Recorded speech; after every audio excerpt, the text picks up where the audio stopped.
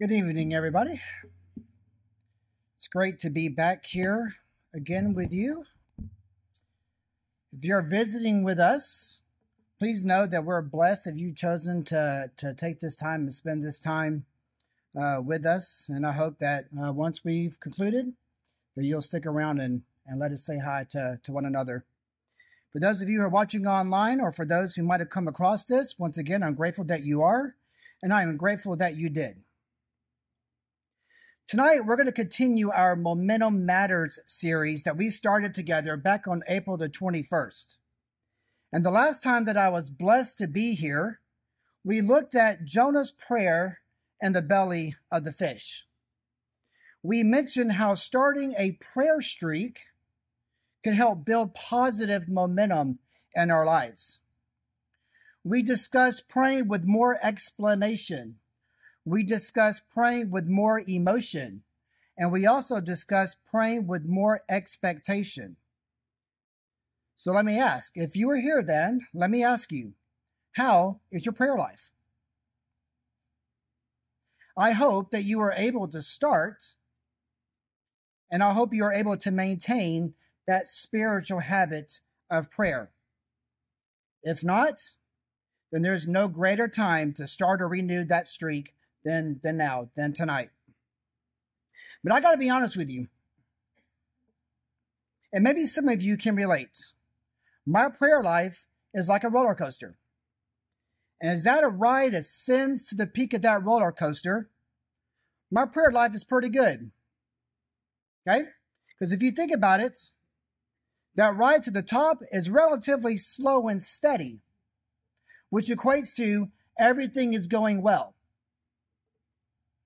And it seems like as soon as I crest over that peak, gravity takes over, and then my prayer life is not that consistent anymore, right? Which equates to there's a million things I've got to do. I'm being pulled in a variety of directions, chaos. On Thursday night of work camp, we talked about prayer with our youth. And we surmised that, and I asked them, what do you think might be the number one cause of our prayer life distractions? And we surmised that maybe these things right here could be a good reason why we get distracted so easily in our prayer life.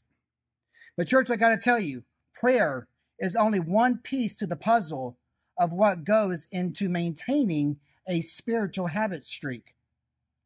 Tonight, we're going to discuss another spiritual habit and how building and maintaining that spiritual habit streak is critical in building and maintaining positive momentum, if we are not already doing so.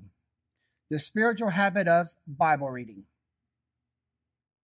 If you've ever played, if you've ever attended, if you ever listened on the radio or watched an athletic event, then you most likely have recognized when one team who had the momentum in their game lost their momentum.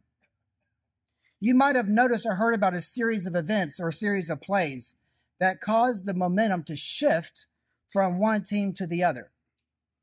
As a sports fan, I can think of numerous examples of this momentum shifting. As a former athlete, I've experienced both sides of that momentum shifting feeling, some good and some bad. When the 2015 men's NCAA National Championship basketball game, the number one team in their conference, the Duke Blue Devils, was playing the number one team in their conference, the Wisconsin Badgers. The first half ended with both teams tied 31-31. So it's kind of hard to see who had momentum going into the second half of that game. But when the final whistle had blown, Duke had won the national championship of a score of 68-63, a difference of only 5 points. But the win was not attributed as a team win. Duke's win was attributed to a freshman, Grayson Allen, who went on a scoring streak. And this streak changed the entire momentum of the game and ultimately led to a national title. Duke's coach, the legendary Mike Krzyzewski, said this: "We were kind of dead in the water. We were 9 points down, and Grayson just put us on his back." So the coach attributed their national title win to a freshman who went on the streak. The 2015 national championship banner hanging in the rafters of Duke started with a change in momentum. Their championship rings started with a change in momentum. And we have to realize that momentum can make a massive impact in our lives. Just look at that guy right there. You know that's a massive impact. You see it in sports, you see it in fitness, you see it in your education, you see it in politics, you see it at work. You know, there's momentum all around us, and there's momentum in our life as well. Okay? And as we mentioned the last time, with every decision we make, we are either creating positive momentum or we're creating negative momentum. For instance, when you choose to set an alarm clock, wake up early and read your Bible first thing, or begin your day in prayer and meditation. Okay, that win is going to build momentum and repeat over and over again. Now, that positive momentum might shift throughout the day, but at least it begins positively. If you start the habit of lifting weights or exercising, your strength is going to improve. If you start the habit of writing daily, your creativity is going to improve. If you start the habit of praying for your family, for your friends, for the lost, your relationships are going to improve. Every single big win starts with small habits, but the same goes with every big failure. They also begin with small habits. We've got to recognize that our momentum is building. And whether it's building in a positive or negative direction depends on what we do and the choices that we make. So which direction do we choose? You know, the world tells us to choose whatever makes us happy. Do whatever you want, right? It's your life and it's short. But what did Jesus tell us? If anyone would come after me, let him do what, church? Exactly. Yeah, let him deny himself and take up his cross daily and follow me. Luke 9:23. Make no mistake about it, church. We do have a choice. I would encourage us to build positive momentum and break negative habits by listening and following the one who overcame the world. Tonight, we're going to look at a very short verse that has huge implications. It's going to be on your screen. If you want to turn to it, turn to Psalm 119, verse 105. Psalm 119, verse 105. Your word is a what, church? A lamp. Yep. Your word is a lamp to my feet and a light to my path. Anybody know who authored this verse? David. David's 14-word, simple comparison of scripture to a lamp reveals very powerful and very practical truth about the Bible. And it's this: the Bible helps us to see life clearly. Just as the lamp allows us to see our surroundings clearly when it's dark, God's word helps us to see clearly and helps us to understand how to live life to the fullest. God's word helps us to see Jesus clearly. The Bible helps us to clearly see how to follow him. Jesus is not lost in a dense fog with a dense fog advisory warning, hoping you might be able to find him. He's standing there in the wide open with arms wide open, anxiously waiting for us to run and jump into. Building that positive momentum of Bible reading teaches us several things. It teaches us, one, who God is. It teaches us how he sees us. And it also teaches us who we're created to be. Learning about the Creator helps us to understand more about his wonderful creation that we're blessed to be a part of. There's always going to be mysteries, and there's always going to be unanswered questions in this world. But we will understand our lives to the fullest when we look through the lens of God's Word. When we start and maintain that streak of daily Bible reading. George, would you agree that the Bible gives us guidance and direction? Of course it does. You ever been in a cave and had the lights completely turned off? Those of you who are outdoorsy, have you ever been in the middle of the woods in the pitch black darkness without a headlamp or a flashlight? Have you ever spent the night in a new place and woken up in the middle of the night for whatever reason? Getting around the dark is hard and can be scary when you don't know where you are. And if you're like me, you do that slow motion, you shuffle your feet, mummy walk, right? Because you're afraid to step on something, to trip on something. You stick your arms down and do that slow motion circles to try to find the wall with a light switch. Navigating in the dark is tough and it's potentially dangerous. So when David says that God's word is a light to his path, he is saying that scripture takes away the fear and the anxiety of walking through life in the dark. If you and I, if we have a relationship with Jesus, and if we are ensure that our steps are in line with the footsteps of Christ, did you know we will never have to go through life in the dark? That's good news right there. We may not know exactly where our path is going all the time, but we know that we are safe and we are secure if our next step is in line with God's will. But in order to know what God's will is, we have to open and we have to be in the Word. We have to read our Bible.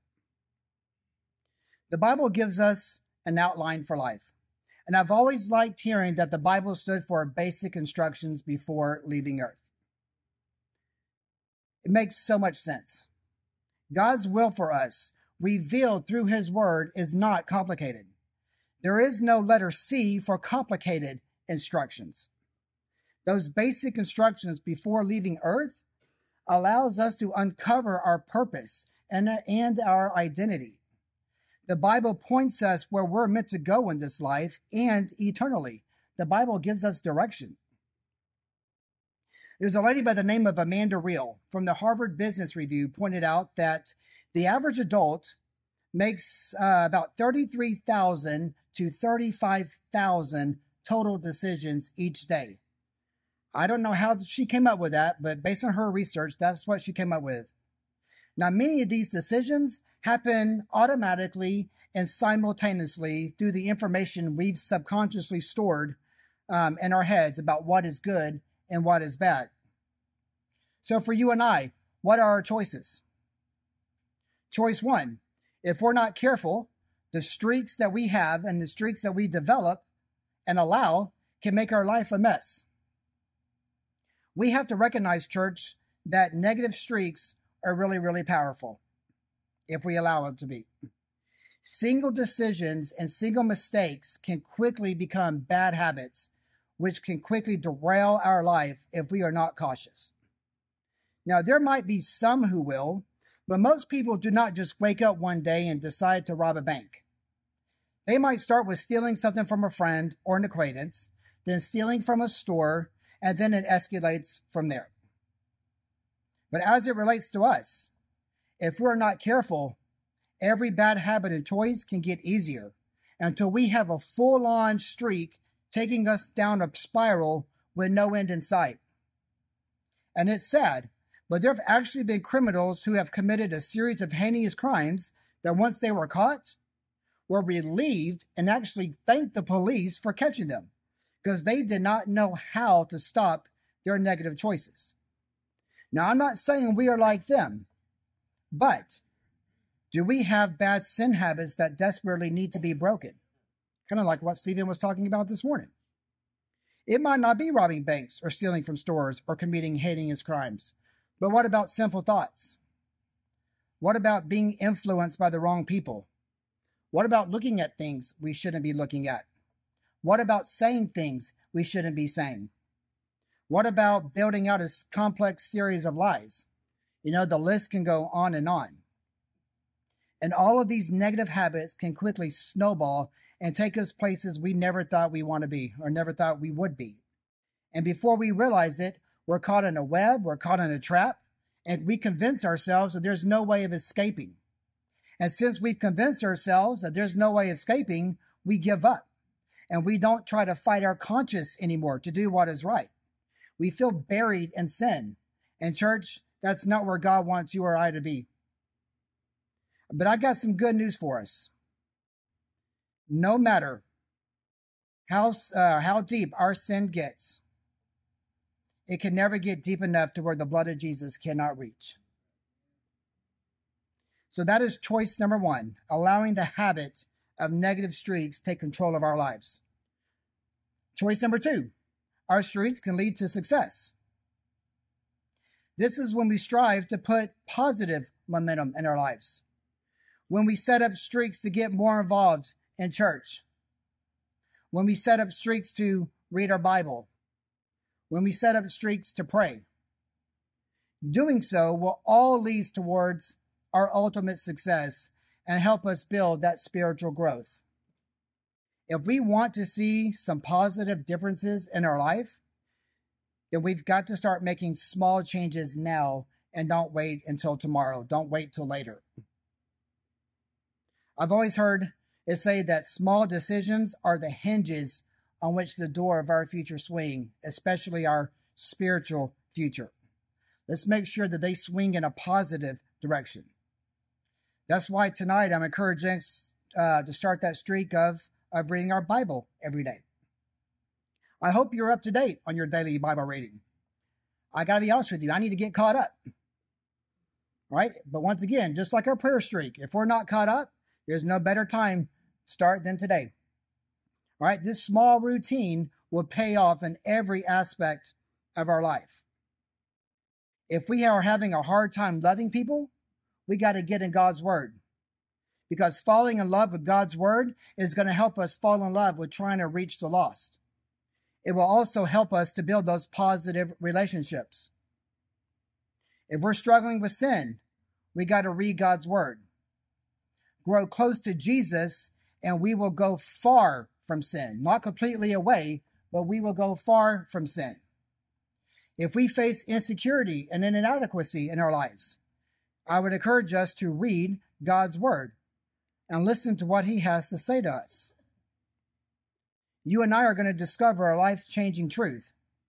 There is a real God who really does love you and really wants the best for your life and really does want you and I to spend eternity with Him. That's good news. Beginning the streak of Bible reading allows God's Word to change us, allows us to shape us. It will help us become more resilient. And as you read the Bible, you and I, we receive God's message for our life. But it's amazing how those words will mean different things to you at different stages of life. Church, they say it only takes 21 days to create a new habit. So here's my challenge for us. If we have not already done so, start reading your Bible today. Start that streak today, along with that prayer habit today. Let's make time to turn off the television. Let's make time to turn on God. Let's make time to stop paying attention to our phones and start listening to God's words. Because once again, church, momentum matters. Let's diligently, there's the right word, work on building positive momentum through prayer and through Bible reading. Because momentum does matter, and it does matter. Prayer and Bible reading is so important for our lives. Tonight, if we can help you begin that positive momentum streak through prayers, or if tonight is the night you decide to begin your daily walk with the Lord through your baptism, then we would love to do that tonight. If we can help you in any way, please come now as we stand and as we sing.